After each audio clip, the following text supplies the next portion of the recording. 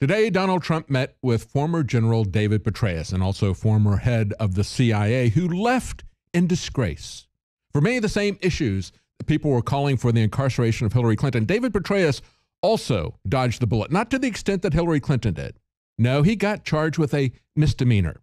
And actually, he is under probation for a couple of years. So it brings up an interesting point if Donald Trump were to pick him. And of course, the reason this has surfaced is because we've seen back and forth two camps within the Trump transition team. The two names that have been put forward prior to this were Rudy Giuliani and Mitt Romney. And of course, there has been a massive pushback against Mitt Romney by the people who elected Donald Trump. Is Petraeus better? We see, as it's reported today from Bloomberg, President-elect Donald Trump met with retired General David Petraeus Monday as a senior official with the transition team, said the former CIA director is being considered for Secretary of State amid open infighting among Trump's advisors about who to pick for the post. And then Trump tweeted out, just met with General Petraeus, was very impressed. Yes, you should be very impressed with General Petraeus, and you should be unfavorably impressed. And we're going to tell you why, but go on to say that Petraeus, a four-star general, I would say actually he's a suck-up opportunist. He is a globalist leader, and we'll tell you about that. He left government under a cloud for sharing classified documents during an extramarital affair.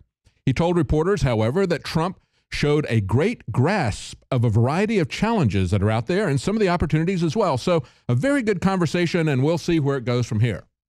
This guy is the Grimer Wormtongue for the globalists. He is the new Kissinger, the new Brzezinski. We should avoid him like the plague. And I have to say that if Donald Trump picks David Petraeus, either wittingly or unwittingly, you're not going to see Americanism. You're going to see globalism. And we'll tell you exactly why. When I say General Petraeus is a committed globalist, remember back in February of 2015, when he made the very interesting statement, writing in an op-ed piece for the Washington Post, Petraeus said, together with Canada and Mexico, the U.S. has a competitive advantage in geopolitics. He said the 20th century was the American century. The 21st is poised to be the North American century.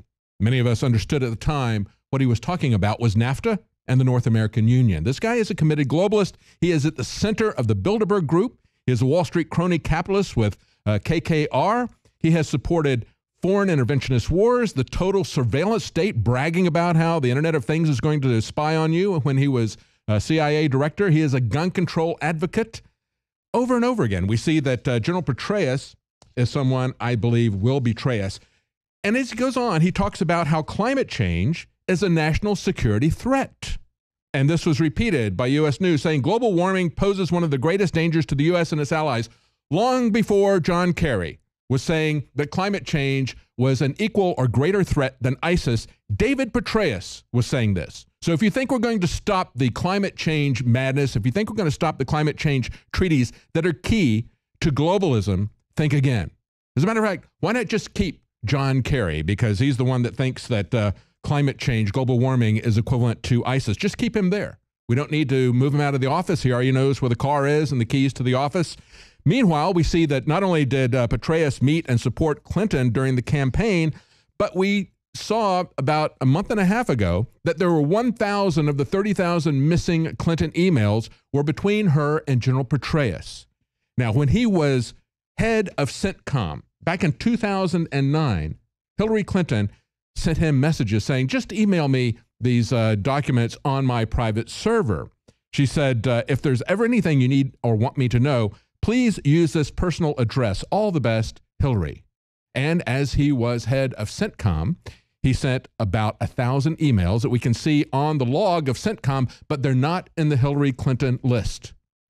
So it looks like David Petraeus is equivalent to Hillary Clinton. We might as well have put Hillary Clinton in as Secretary of State as Barack Obama did, or just keep John Kerry there so he can promote climate change.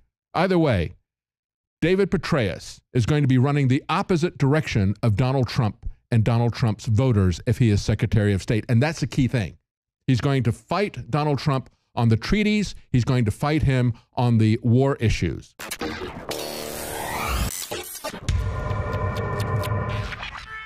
You think our information's hardcore? You think our focus is brutal? Try our nutraceuticals. Try our supplements. We've taken Brain Force and made it Brain Force Plus. Now with 20% more in the bottle and an even more hardcore formula. You owe it to yourself to get these products. They really have worked for myself, my family. They have 5-star reviews by the thousands. Secure your Brain Force Plus today at InfoWarsLife.com. Now 20% stronger. Again, InfoWarsLife.com.